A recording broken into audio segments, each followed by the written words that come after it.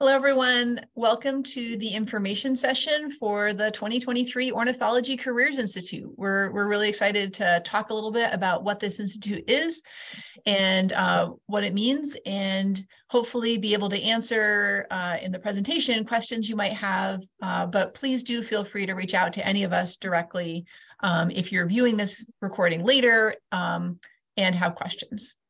All right, so the Ornithology Careers Institute is a week-long ornithology career skills training that we hold here at Manomet in Massachusetts. The goal of the Ornithology Careers Institute is to take aspiring ornithologists and give you an intensive week-long exposure to a whole range of ornithology field skills and professional ornithologists that will hopefully give you a boost in your career, help you be competitive for paid ornithology field positions, graduate school, et cetera. So that's our big picture goal. And can I have the next slide? So what is Manomet? So we all work for the organization Manomet. We are a nonprofit conservation organization that works all across the Western Hemisphere. We have staff in North America, Central America, and South America. Most of us working in some area related to bird conservation. We're really interested in migratory pathways of birds and on working on conservation priorities all along the migratory paths of the birds that we're focused on. I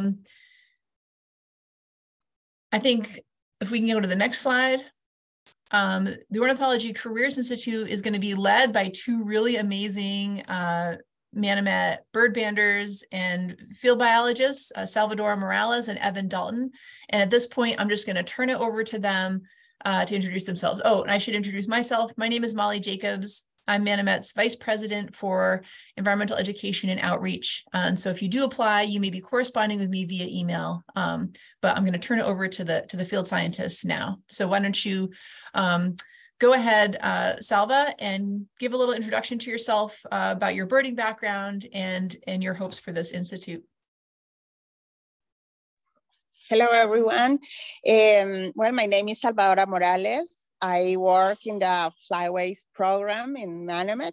I am based in Nicaragua, and I have been banding bird in the last 20 years here in Nicaragua, working with migratory birds and resident species in the neotropics. So it is a really a good experience. Right now, I just want to share a little bit about where I am right now. This is, I don't know if you can see it. This. Well, we are right now in the cloud forest. This is one of the most important routes of migrations when they are coming or when the birds are coming and going to south.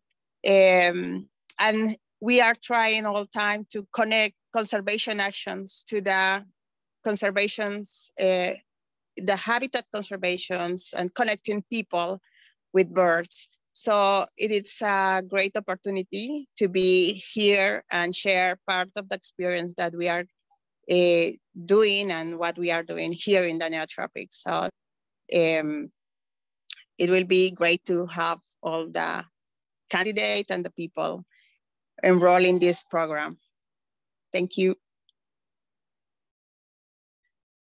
Thanks, Salva. My name's Evan Dalton. I'm the director of Manomet Observatory here, which includes the Migratory Songbird Banding Lab. Yeah, I'm really excited to have another Ornithology Careers Institute and to meet all the different people who come in and really to help hopefully jumpstart some careers. I know a lot of people at Manomet have had their careers jump-started, so hopefully we can continue that pattern moving forward. So I work here at Manomet Observatory. It's basically this little dot on the map here, and it just sort of sticks out into Massachusetts Bay here. And since 1969, we've been monitoring birds on site. We do that through capturing migratory birds with mist nets and banding those birds to see where they go. We also manage the habitat here for stopover habitat, which we'll learn more about. And we do a lot of other things. We do sea watches, which we can count birds as they fly by when they're migrating. And then we just do regular bird surveys here as well, which is super cool. The property itself is really beautiful. It's about 40 acres. This right-hand portion here is the wooded area where we have most of our mist nets. We have 50 mist nets, which look like a giant hairnet that we use to capture birds. You can see they're right along the coastline here too. So we catch birds right as they're migrating through every spring and fall. This year's OCI will take place during the latter portion of the spring migration season. So most of the birds that we catch moving through will either be sticking around or moving a little further north or west. We also have a portion of our property that is comprised of old cranberry bogs, which we're restoring into natural wetlands again, as well as some grassland areas and some great places for bird watching in general.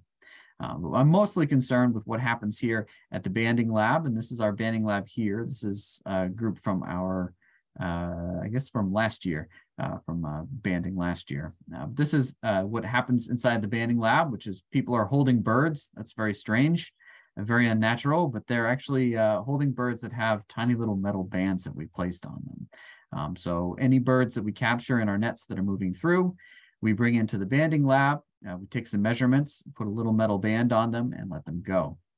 It's a great learning opportunity, not just for the scientific community as a whole, but also for the people participating. So we learn all kinds of things, like what younger birds look like versus older birds. We can learn to identify birds better. And throughout the course of the Ornithology Careers Institute, we'll get into the schedule a little bit later, but all the participants will get a chance to really have some hands-on learning, to get to practice handling birds if you hadn't had a chance with that.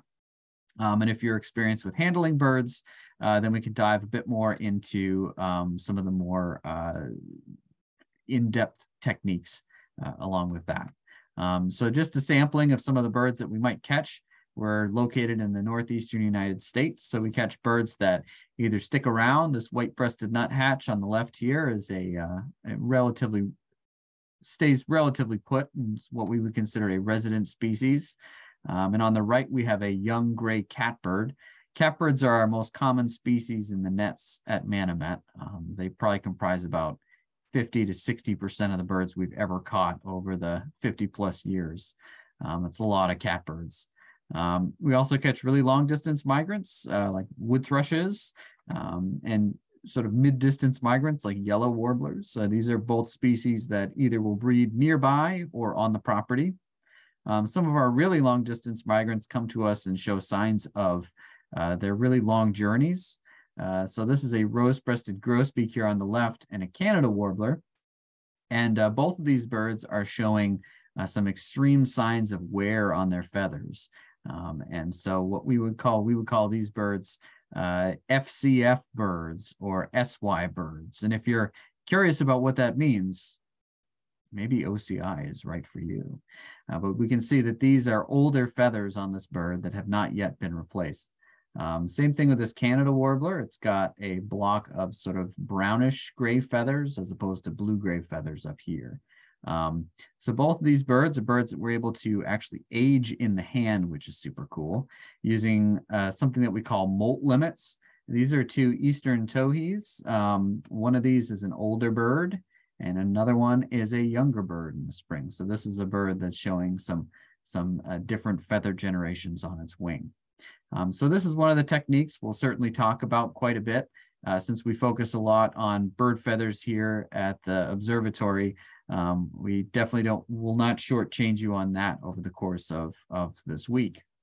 So the week itself will take place from May 30th through June 6th. And it's free for anyone who's accepted into the program. And all travel, room, and board are included as well, which is awesome.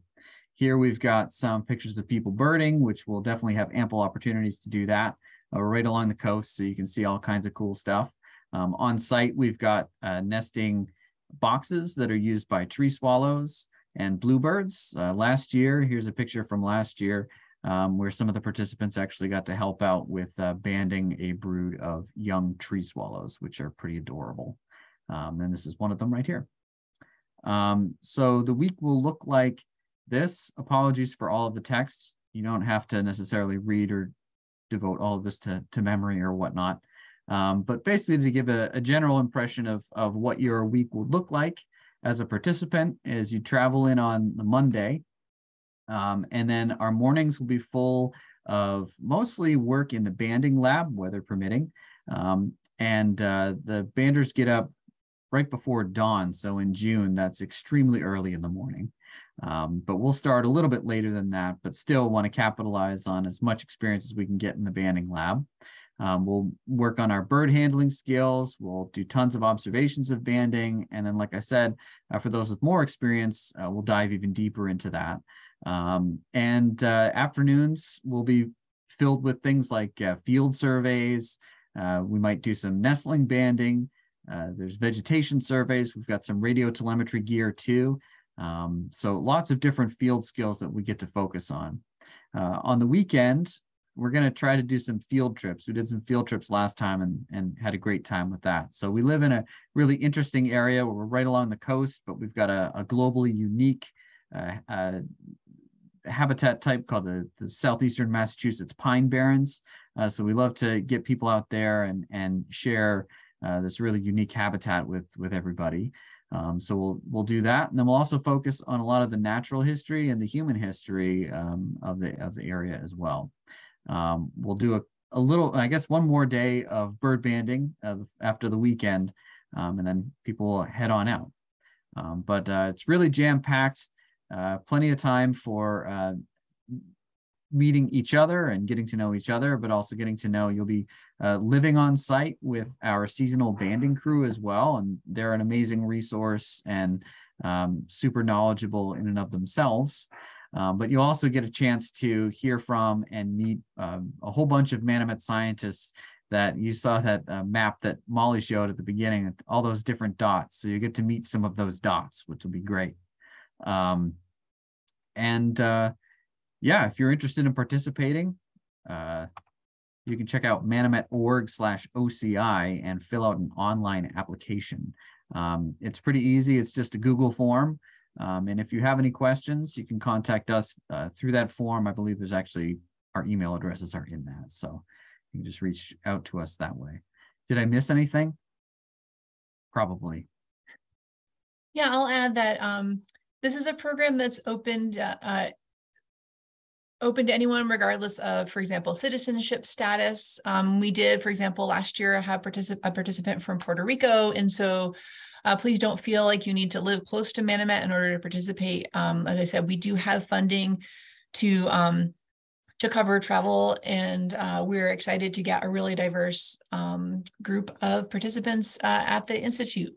I should also add, because I don't think I mentioned it before, that this is specifically for we're specifically targeting early college students and early career folks who want to get into ornithology, who identify as BIPOC or Latinx, or from a group that's historically been excluded from the ornithology world. And so we're really excited to be able to extend that opportunity to those students. Yeah, feel free to get in touch with us if you have any questions, and we're really excited to hear from you. Yeah, look forward to maybe meeting some of you.